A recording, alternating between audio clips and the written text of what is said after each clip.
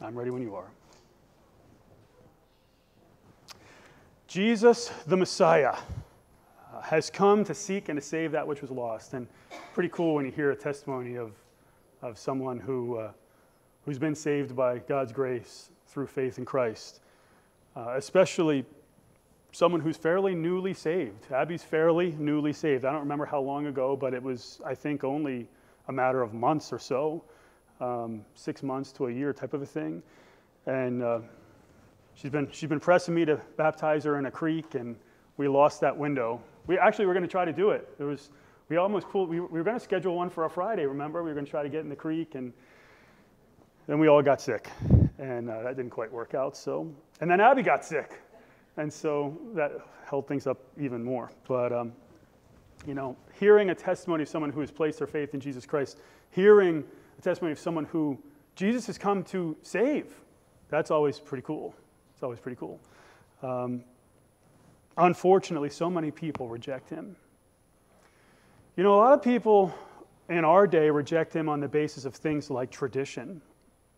Church tradition can be, in some people's mind, more powerful than what God actually says. There are some denominations who in their actual theology, we would call it heretical theology, that is false doctrine. But in their theology, they equate church tradition with Scripture. And you think, how in the world can anything equate with Scripture? And they'll reject the one true God on the basis of some church tradition. In Jesus' day, a lot of people had rejected him. The religious leaders, the people you would think would be the guys behind him, they rejected him. The religious leaders in Jerusalem, the Jews in the Capernaum synagogue up north in Galilee, they rejected him. Some of his own followers, many of his own followers rejected him. They said, these sayings are too hard. And they walked away, leaving Jesus with only his 12 at the time. Now, Jesus is in Jerusalem during the Feast of Booths. Joe was doing some pop quizzes during the music. We'll go ahead and ask you a couple of questions. Tell me something about the Feast of Booths. Tell me what you remember. What does anyone remember around when in the time, what time of year, what months maybe the Feast of Booths takes place? Anyone remember that? Like kind of now, like September, October. When is Sukkot? Sukkot. You have to look it up. We'd have to see. Yeah. Anyone remember what the Feast of Booths even was? Like what were they remembering? Does anyone remember? Do you remember what they were remembering? Anyone? They're remembering the time in the wilderness where they had to make booths. They had to live in these like temporary structures, and where they had to rely on God to bring them water. And that was appropriate at that time of year because the dry season was coming to an end and the water was running out. And so Jesus is there. By the way, how long before Jesus' death are we right now? 6 months. We're about 6 months before Jesus is going to die.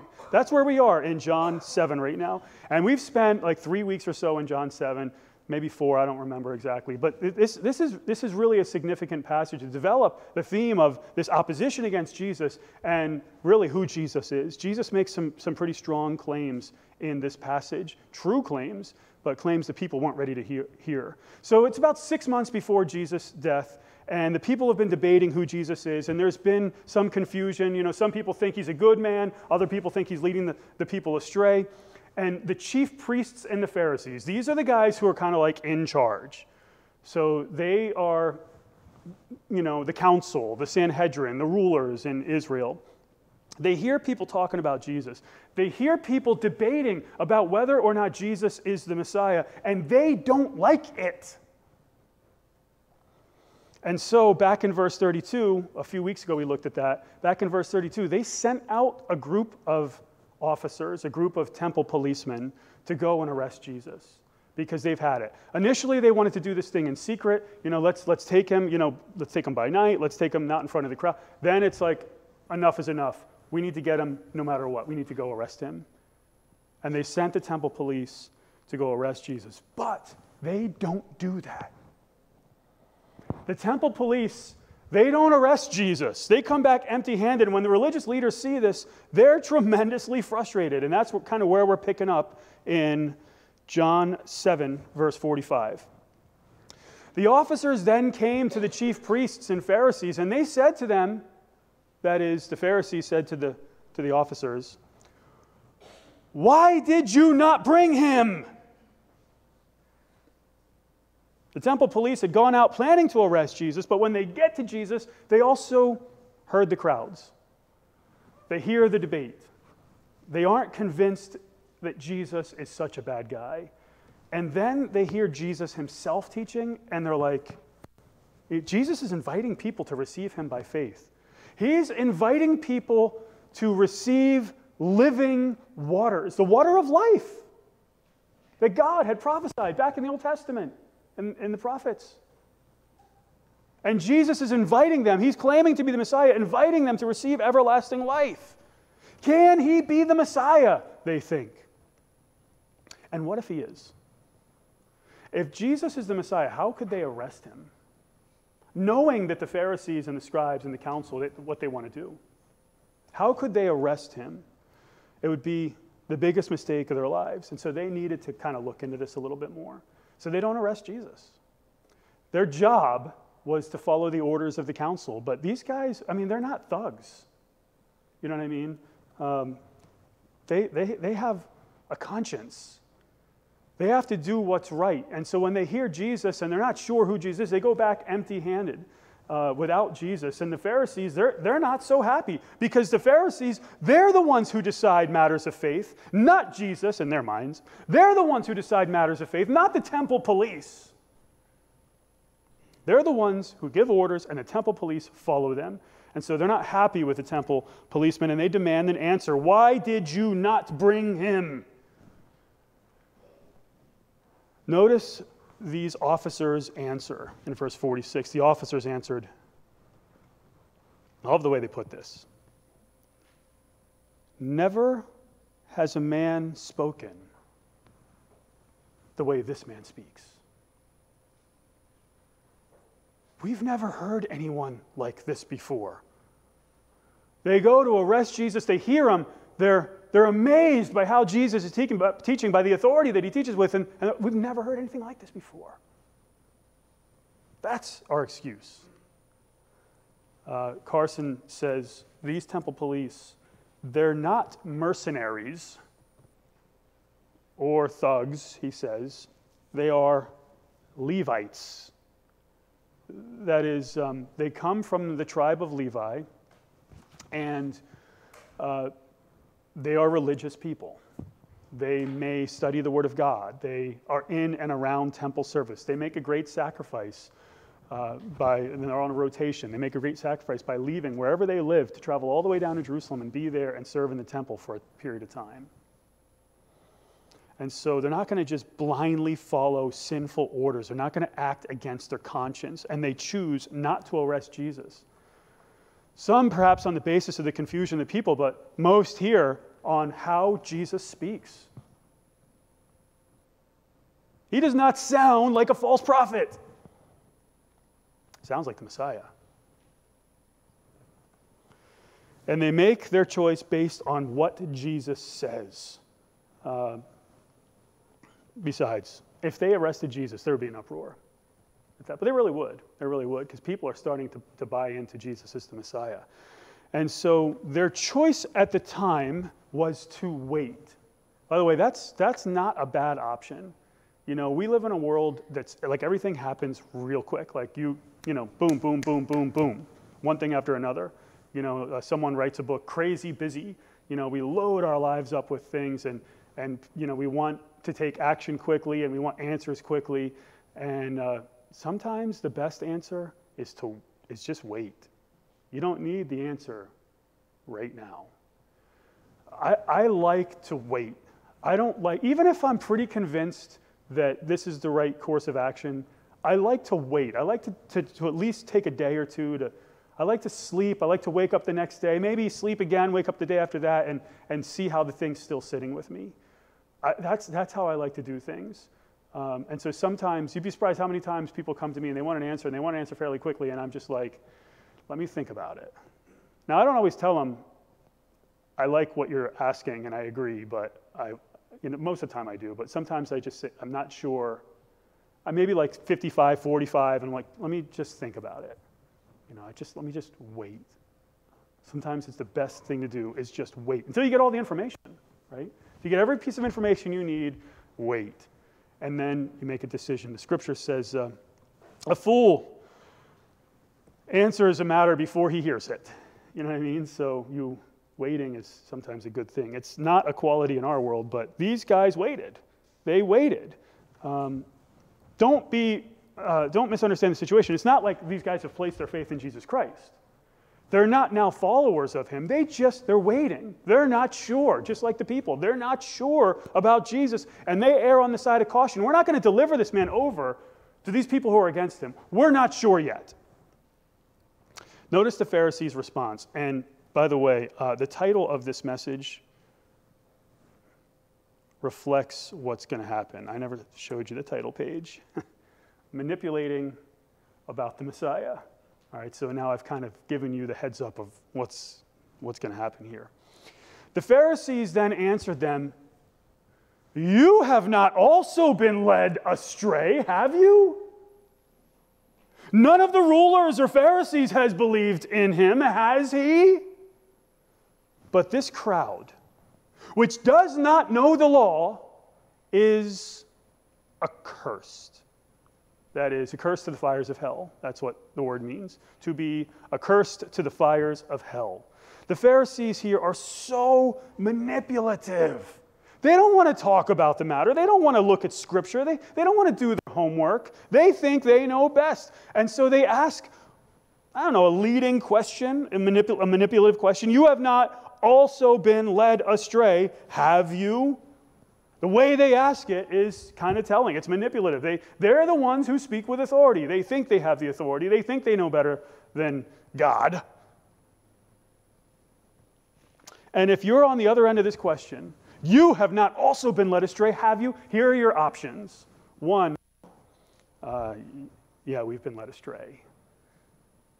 Who's going to be like, yeah, I've been deceived. That happens sometimes. I was talking to a man last week, and not getting into the whole details of it, but he was telling me how some guy was convincing him that the end of the world was coming, and they bought into it, and spent some money because of this guy that had misled them, who consequently is an elder in a church. How are you an elder in a church and convince people, like a lay pastor, and convince people the world is ending and go spend all your money on supplies?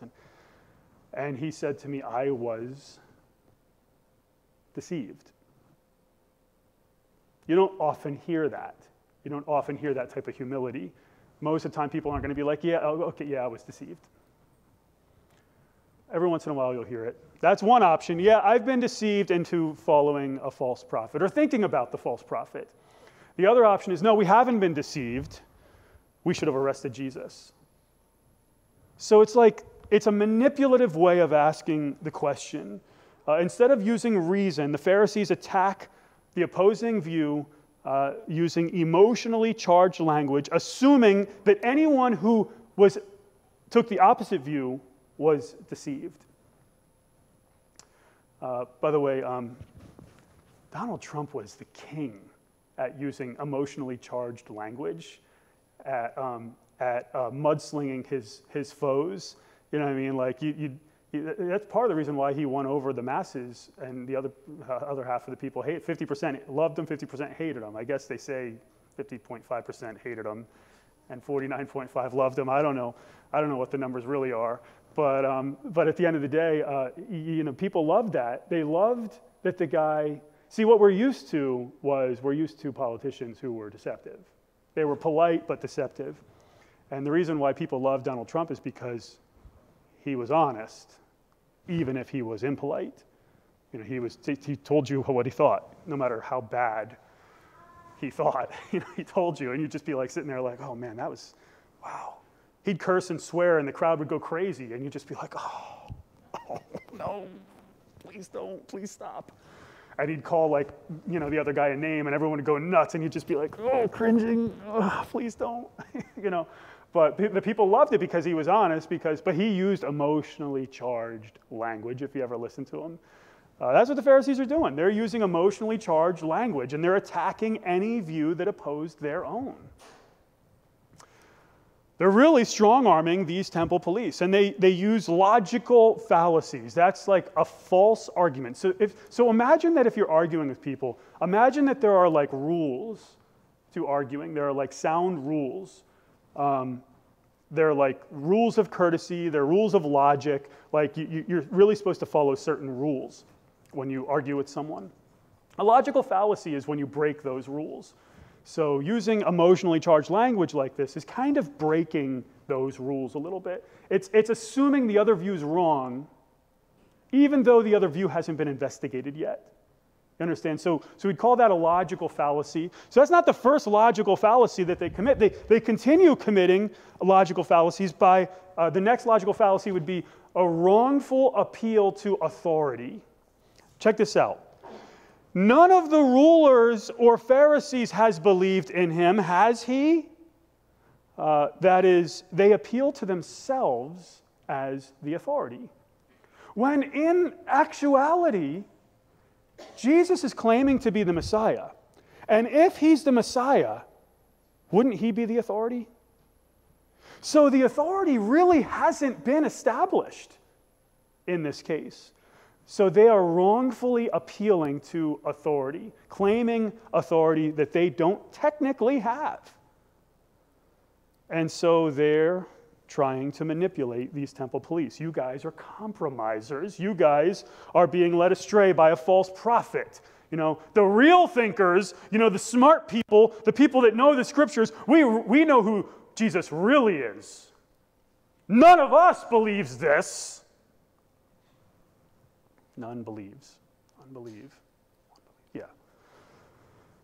None of the Pharisees has believed in him.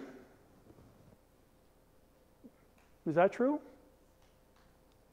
Well, first off, are they the rightful authority? If Jesus is claiming to be Messiah, that's in question, right? So we're not sure if they're really the rightful authority.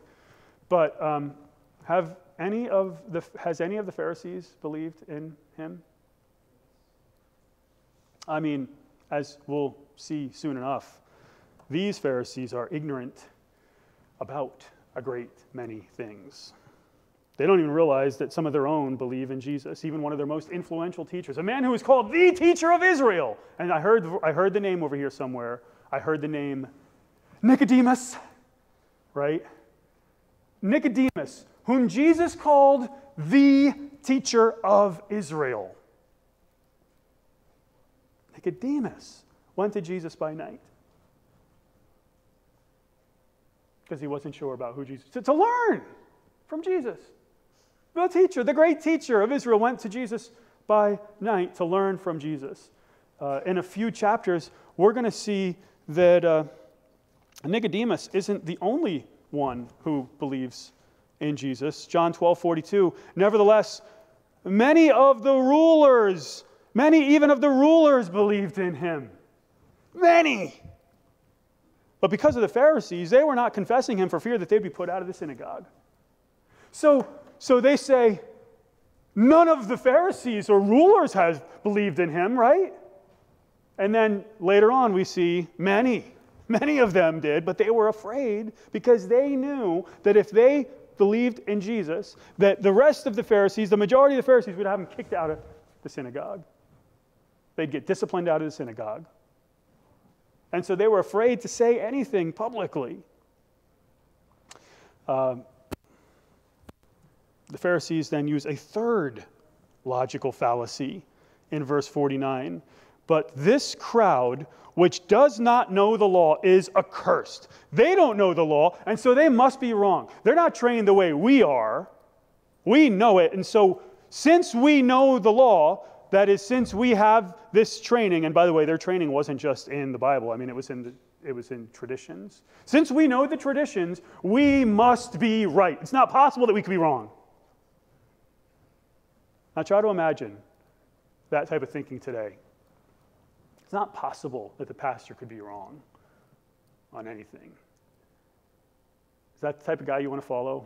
Not even a chance he could be wrong. He's right every single time. And you're wrong. Wow. These people are ignorant. They're cursed. If you believe in Jesus, you're ignorant too. Is that manipulation? That's manipulation there. This isn't about the law of Moses.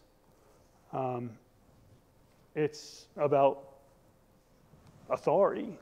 It's not even really about their traditions. Again, the ancient rabbis trained in the Mishnah as really more so than the law of Moses. One ancient said, if he has learned the scriptures but not the Mishnah, he is an uneducated man. And so the Pharisaic mindset is anyone who thinks that Jesus is the Messiah is ignorant. And if you think that Jesus is the Messiah, you're ignorant. This is not something that we educated people would think. These ignorant people, they are accursed to the fires of hell. Consequently, if you believe in Jesus, you are too. That's the position the Pharisees are taking. Now, the teacher of Israel, Nicodemus, might have something to say about that, right? And he does. Look at verses 50 and 51. Nicodemus, who came to him before, being one of them, he came to them in John 3, and in that passage, Jesus said, you must be born again. In that passage, Jesus says, well, here, let's turn there, so I don't misquote it. Truly, truly, I say to you, unless one is born again, he cannot see the kingdom of God. In that conversation. In verse 50, Nicodemus, he who came to him before, being one of them, being one of the Pharisees in that group, said to them, our law does not judge a man unless it first hears from him and knows what he is doing. Does it? Again, you might remember Nicodemus went, John 3, right? He went in secret. But now he's getting a little more confident, a little more bold about you. Not quite defending Jesus, but all he's heard is logical fallacies. All he's heard is manipulation. And the one thing he hasn't heard is what God says. And so he brings up the thing that should have been brought up from the beginning. What does God actually say? It's the first smart thing I've seen in this entire passage. It's the only thing that's been said that hasn't broken the rules of logic. Nicodemus brings up what Scripture says. Our law does not judge a man unless it first hears him and knows what he's doing. Listen to some of the verses that stand behind what Nicodemus said. In Exodus 23:1, you shall not bear a false report. Do not join your hand with a wicked man to be a malicious witness. Hearing the issue mattered. You couldn't judge a person without examining the evidence. Look at Deuteronomy 1:16. Then I charge, Moses saying this, then I charge your judges at that time, saying, hear the cases between your fellow countrymen and judge righteously between a man and his fellow countrymen or the alien who is with him. There's a judgment that happens after you hear the case. This is Moses' first sermon to the people of Israel as they're outside of the promised land waiting to go in and inherit it. One of the first things he says in Deuteronomy 1. Over in Deuteronomy 19, a single witness shall not rise up against a man on account of any iniquity or any sin which he has committed. On the evidence of 2 or 3 witnesses a matter shall be confirmed. And if a malicious witness rises up against a man to accuse him of wrongdoing, if that happens, then both the men who have the dispute shall stand before the Lord, before the priests and the judges who will be in office in those days. And the judges shall investigate thoroughly. And if that witness was lying, then he was going to get the punishment he was trying to bring on the other guy. If he was accusing the guy of murder and the punishment was death, that guy would die. That guy would die. Evidence matters. And it mattered then. Only a fool would answer a matter before he hears it. And it was against the law to answer a matter without hearing it. First logical thing we've heard in this passage so far comes out of Nicodemus' mouth. Later on, we're going to see Nicodemus get even more bold about Jesus, but we'll save that for later in the gospel. Again, Nicodemus isn't necessarily defending Jesus here, but he is pointing people to follow the Word of God. He believes that if you look at Scripture, Scripture will give the answer. He's calling for searching the Scriptures. Notice the Pharisees' scathing response in verse 52. They answered him, "You are not also from Galilee, are you?" Search and see that no prophet arises out of Galilee. Logic? Fair trial? Search the Scripture? Nope. This was Donald Trump at his finest during campaign time, right? Donald Trump calling Sleepy Joe. By the way, he's pretty sleepy, right? I mean, come on, Lee's right about that one. But this is, you are not also from Galilee of the Gentiles. You must be ignorant like the people of Galilee. There must be something wrong with you. Remember, can anything good come out of Nazareth? And so there's more manipulation, more mudslinging.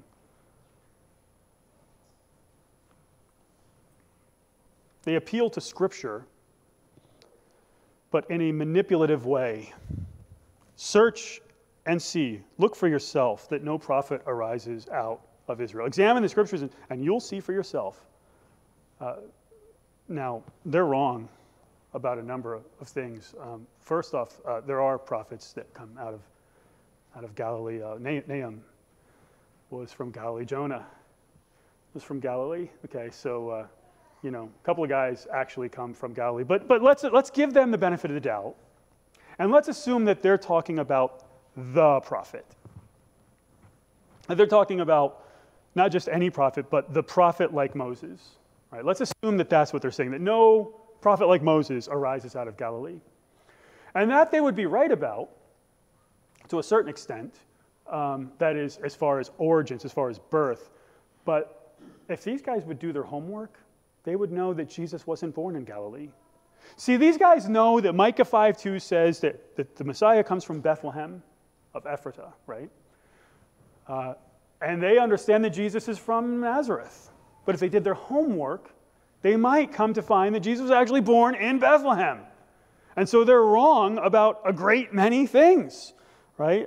These guys are claiming that their audience, that the people are ignorant, but they are proving themselves to be ignorant. By the way, ignorant people use logical fallacies, false arguments. They break the rules when they argue because they don't know what they're talking about. Every once in a while, I'll have like a Jehovah's Witness show up at my door. They haven't shown up in years. They walk on the other side of the street for the most part. The last time I saw a Jehovah's Witness, I'm pretty sure I was chasing them down the street, calling them false prophets. So I think they've marked my house as don't go there.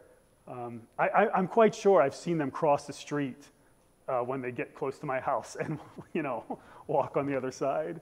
But they are false prophets. Every once in a while, a Jehovah's Witness would come to my house, and they'll bring up Greek. And I'll say, "Oh, let me bring out my Greek New Testament. Let's look at it." And I'll tell you, I can't tell you how many times I've talked to people who claim to know Greek, and it only takes one question to figure out that they don't. I'm not going to tell you what the question is, but because then you'll study the answer and pretend to know. But if they got through the first one, I'd ask them the second one, and then they'd be done. So it only takes one question to figure out if someone actually knows any, like the most like rudimentary, elementary levels of Greek. It only takes one question to figure out if the guy has any knowledge of the language. And so I asked the question, and they were going to change the subject because now they've been exposed as frauds. So they claimed to be authorities in, say, a language that they don't know, right? Because they might know like some little fact that someone told them because they got spoon-fed some false theology, I come across that. Ignorant people tend to break the rules of logic. But the Pharisees here are the ones who are ignorant, not the temple police. I mean, they may be ignorant. They're trying to figure things out. Not Jesus, certainly. Jesus knows all things. I mean, he was with God in the beginning. All things were made through him. Without him, nothing was made that was made. The Pharisees are the ones who are ignorant. And it's precisely because they didn't hear the matter. They didn't search the script. They didn't search the script. They didn't ask Jesus. They didn't have an open mind about who Jesus was. They should have listened to the advice of the teacher of Israel, but instead they're ignorant. They stay in their ignorance, and they reject Jesus on the basis of their false understanding. Their main argument against him is what? What's their main scriptural argument against Jesus? They have one argument against Jesus at this point. Scripturally, what's the argument? I mean, I suppose you could say there's a second one in there somewhere, but in this passage, there's one main argument. Anyone? Where he's from, right? Their main argument against Jesus is no prophet comes out. Prophet comes out of Galilee? Well, what if that was discredited? What if they were open to what Scripture said? What if it was discredited? I mean, listen, I think we all know they're going to reject Jesus no matter what. But their only scriptural argument would be discredited. But they'd rather remain in their ignorance. There are a lot of people like that today. There are a lot of people who reject Jesus without doing their homework. They reject the one true gospel, and there is one true gospel, and that's what Paul says in Galatians 1. In fact, Galatians 1. I'm amazed that you're so quickly deserting him who called you by the grace of Christ for a different gospel. And the best way to translate this is the way the ESV translates it. Not that there is another gospel. There is one true gospel and there is a distorted gospel. Only there are some who are disturbing you and they want to, look at the word here, distort the gospel. There is one true gospel and there's a distorted gospel. The one true gospel is salvation by grace alone, through faith alone, and the completed work of Christ on the cross alone. It's the only way a person can be saved. Abby was talking about that earlier. Then there's a distorted gospel that says, well, yeah, but I need to get baptized. Yeah, but I need to follow the sacraments. I need to take communion. I need to confess my sins to a priest or whomever. I need to give money to the church. I need to be a good person. I need to feed the homeless. Well, those are all things you should do. I mean, I don't know about all things, but you understand, like, you need to confess your sins to a priest. I wouldn't say that. But I mean, many of those things are things you should do, but they don't earn any grace with God. They don't contribute to your salvation. That's a distorted gospel. It's a false gospel. And the mainline denominations, they claim to believe our gospel, but they practice that distorted gospel.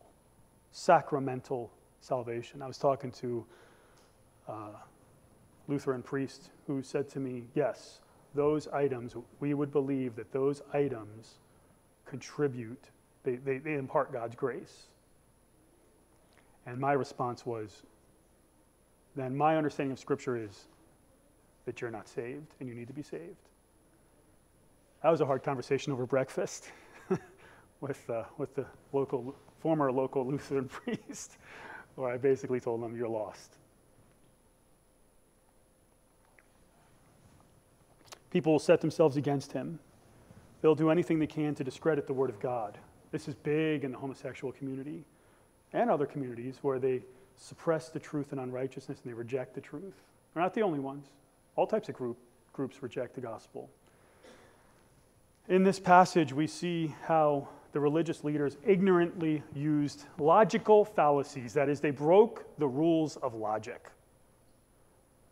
to try to discredit the most logical being that exists, the one true Messiah. They, in their pride, set themselves up as the authority instead of submitting to the one true authority, who is Jesus Christ. And because of it, they're going to end up in the lake of fire.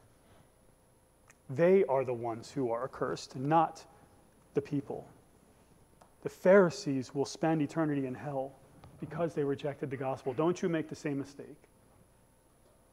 Jesus is the Messiah, and you are not the authority. And a lot of people think, Scripture is about me. All these passages of Scripture, they're about me, and church is about me, and, whatever. No, none of it's about you. None of it's about you. It's all about him.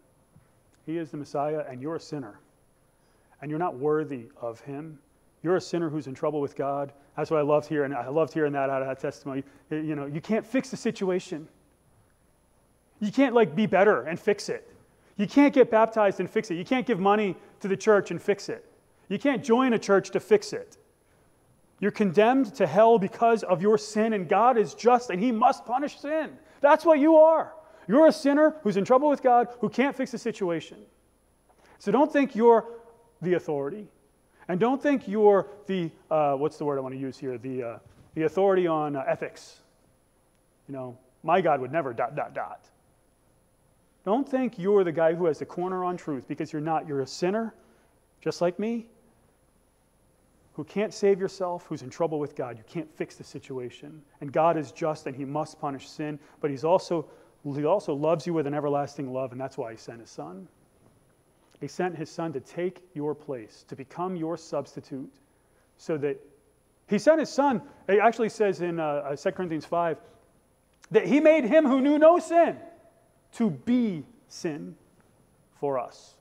He became your sin. Your sins were placed on him at the cross so that you might become the righteousness of God in him. He came to die on the cross to pay the penalty for your sins on your behalf, a penalty you could never pay. And so you remember who you are and who God is. Pharisees didn't quite figure that one out. They thought they were the ones who had the corner on truth. They thought they were the ones who were the authority. Wrongful appeal to authority, emotionally charged language, right? All this stuff. If you place your faith in Jesus' work on the cross, you will have everlasting life. If you repent, that is, if you turn away from this is what repentance is. If you turn away from your sin, if you change your mind such that you turn away from your sin, that's what it is. I've changed my mind. I've changed my mind about who I am. I've changed my mind about my ability to save myself, or about the sacraments or whatever. There are no sacraments. Sacrament is a work whereby you earn the grace of God. There are no sacraments. There are ordinances, there are traditions, there are symbols.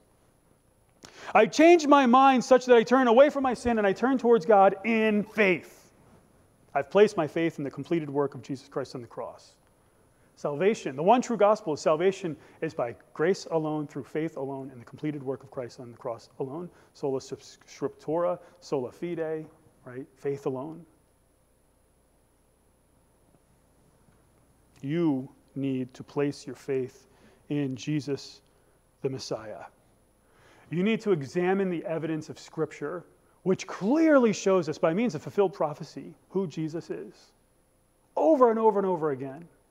That Jesus is who he says he is. And if Jesus is who he says he is, then the right response is to repent and commit my life to his service. It's to place my faith in Jesus Christ. That's how I get saved. And then as a result of my salvation, not in order to get saved, but as a result of it, because I'm saved, now I live my life for Jesus Christ. And if you don't do that, you'll be accursed. The fires of hell for all eternity. I didn't say it, God did. You just bow your heads and close your eyes for a brief moment of invitation. No one looking around but me. You're here and you're like, I'm not sure I'm going to heaven when I die. I'm not 100% sure I'm saved. If that's you, would you just kind of raise your hand up, or even just look at me? If you're a little embarrassed to raise your hand, you raise your hand up or look at me, and that'll tell me I'm not sure that I'm saved. I'm not sure I'm going to heaven when I die. I see that. I see that. You can put your head down. I see that. Put your head down. Anyone else? I'm not sure I'm going to heaven when I die, but I'd like to be sure. You're here and you know you're saved. You know you have everlasting life, but you've let some things slip, and you haven't. There's some things you need to repent of in your life, and you want to do that today. Would you just raise your hand up? I'll pray for you. There's some things in my life I want to repent of today, and I'd like you to pray for me. Anyone like that today? Heavenly Father, we come before you and praise you and lift up your name, and we pray for these three who are unsure of their salvation. And Lord, we pray that you would have them to come to know your one true gospel and to place their faith in your completed work on the cross. I pray for anyone else who maybe didn't raise up their hand. I pray that you would continue to work on their hearts and convict them until, make things difficult for them even until they come to a point where they need to repent and place their faith in you. I pray for others who perhaps I saw no hands, but you know, need to repent of some things in their lives, and I pray that you would convict them as well. In Jesus' name, amen. If you take your hymnals, I don't have 400. If you take your hymnals, turn to 400. We're going to close our service with a hymn.